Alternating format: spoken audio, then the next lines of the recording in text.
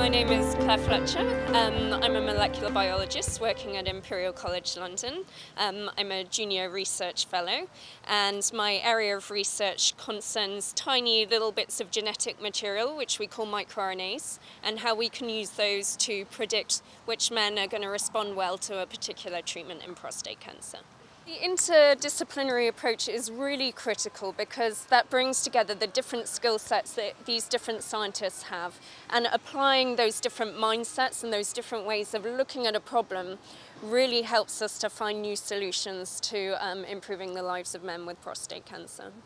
This year I was really fortunate to be given a Prostate Cancer Foundation Young Investigator Award, and that allows me to start to develop my independence in terms of research, to employ more staff to work on the ideas that I have in prostate cancer research, and also the flexibility to drive my research in the direction that I really want it to go. The Prostate Cancer Foundation is really unique in its approach to funding, in that it likes to fund really exciting, novel ideas, and its particular focus is on young investigators and recruiting scientists from other fields, so not just prostate cancer scientists, but those across other cancers and even other diseases entirely, and bringing those skills into the field of prostate cancer research. My interest in science really began when I was about 13, 14 years old, and I started to discover a bit more about biology, and I just became really fascinated with disease processes generally, and how the human body is this amazing thing that does so many things in every millisecond, and how those things go wrong so rarely, but when they do, it can be really catastrophic, and that's what leads to disease. And then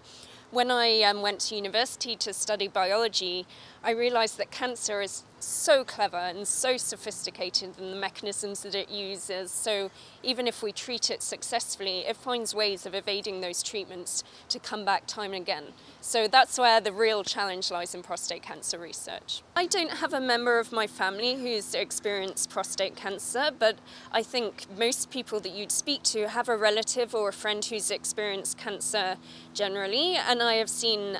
my grandmother, for example, who suffered from asbestos-related mesothelioma, go through a pretty terrible time and a lot of pain, and anything that we can do to ease the suffering of patients experiencing any kind of cancer has got to be a fantastic thing. I think it's a really fantastic initiative, really, and not only does that bring money into cancer research, but it also encourages people to think about the issues of prostate cancer research and also think about their own experiences of cancer and share them with other people. So encourage other people to donate, and what that does it